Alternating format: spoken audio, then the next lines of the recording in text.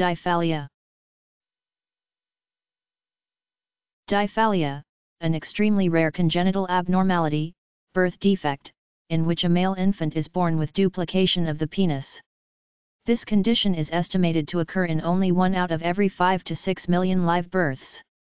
Diphallia is often associated with other abnormalities including gastrointestinal problems and other genitourinary abnormalities.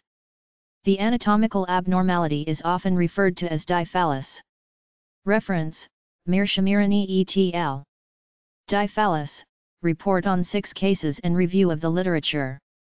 Iran J Pediatr. September 2010, 20, 3-353-357. D I P H A L L I A. Diphallia.